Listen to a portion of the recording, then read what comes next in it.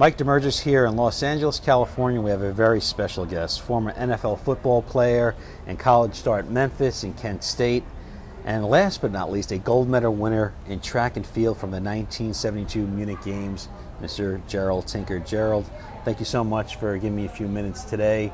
And certainly in our conversations before this interview, you seem like a very interesting person. Well, thank you very much. I've seen a lot, and I've been involved in a lot of different things in life, and I came out okay. Before we get to current day, let's start where you grew up in Coral Gables, in Florida, and you were a high school football star where your team won some championships. They were the mythical national champs in 1967, 68, and 69, and they were said to be Florida Athletic Association Team of the Century in 1968. And talk about you were a running back during those years in Florida and before you became a receiver returner in the NFL. But talk about the running back days playing in Florida. Well, you know, in high school, playing running back is just a position where you just run scared, you know, and you get the ball and you try to avoid being hit. And I could do that well because I could run pretty fast. And I did a lot of running and I did a lot of ducking. Now, you claim that you used to run the 40 and 4.1, is that correct? That is very correct. The Dallas Cowboys sent their combine team down to Kent State, and they timed me. They got a 1.41 and 2.42s on 40-yard dash, which is the fastest time in football history.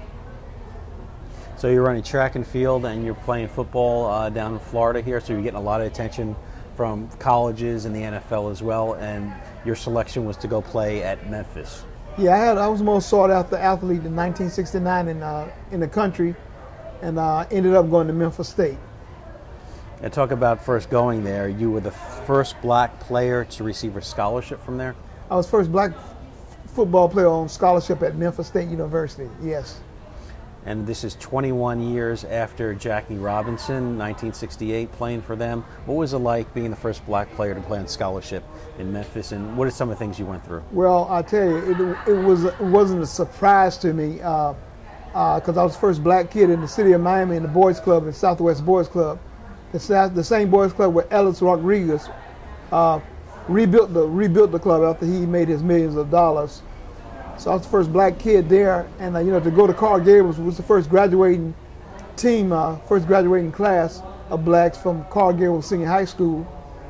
So going to an institution where you're the first and being black is not unfamiliar territory to me. Now, of course, the 1960s were a very tumultuous time for this country, but sports was a way of sort of bringing things together. We saw it in music with Motown, where white people listened to music that was coming out of Detroit, Michigan, but also sports as a way of bringing people together. Did you experience any forms of racism during your time at Memphis? Well, yes, I did. Unfortunately, you know, me being the first black there was a lot of things that I confronted. One was my teammates got together one day in the lunchroom. Walter Deggett chaired the activities to throw me out the dormitory. And I don't know if it was fueled by a confrontation that was had between the basketball team, because the bottom floor on the basketball team was all black guys living on the first floor. And they had lost the game, I believe, and they came into the dormitory and it was pretty noisy that night about 12 o'clock. And a guy by the name of Ray Jameson yelled out the window, "Give me some of that damn noise out there." And a guy by the name of Jesse Buckman said, "Well, come down here and get some." But Jesse Buckman was known for carrying a rusty knife, and so happened that he got in a confrontation with Jameson, and Jameson got cut all over his body. I saw him the next door in the locker room, and I don't know what happened to Jesse Buckman, but Jesse Buckman was gone after that night. I never saw Jesse Buckman again, and up to this day, I've yet to hear what happened to Jesse Buckman.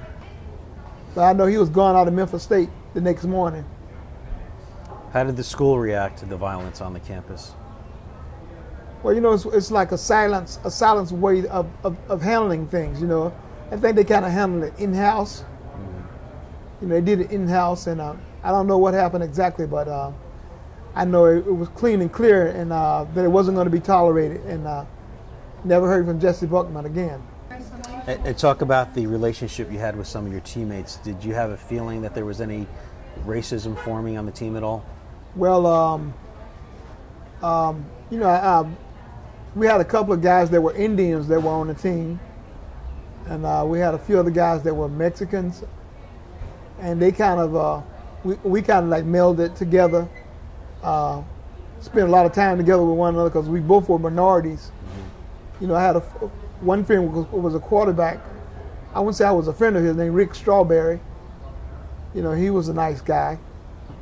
And there was a couple of other guys that I can't really remember right now, but I can't say I had some great relationships with the guys on the team there. Did you know this was forming, though, as far as them wanting to have you off the team? Did you know that was starting, and that took you totally by surprise? It totally hit me by surprise. I didn't know that. You know, I played with these guys 2 years already, and they knew I could play ball, and I could play it pretty good. I didn't expect this to happen. This caught me completely off guard.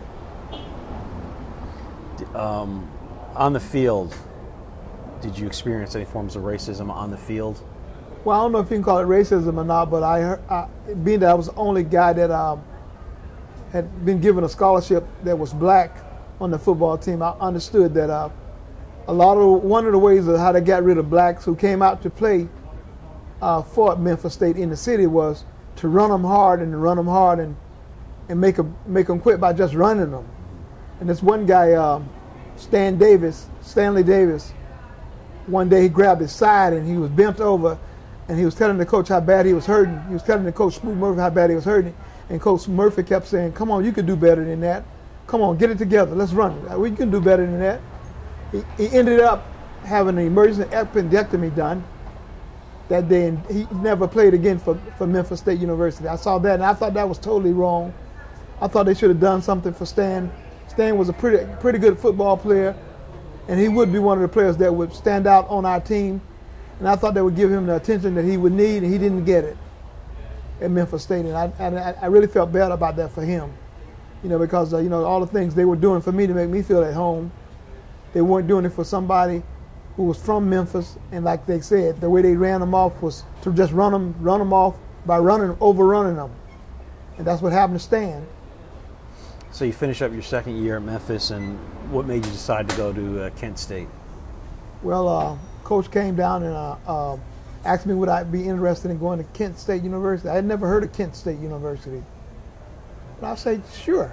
You know, why not? I mean, here's a school that's interested in, and I was interested in staying in college. So 2 weeks later, I packed my bags and I left to Kent State, go to Kent State. And Kent State turned out to be just like high school football. Everybody had this loving and family experience going on, and I was a part of that.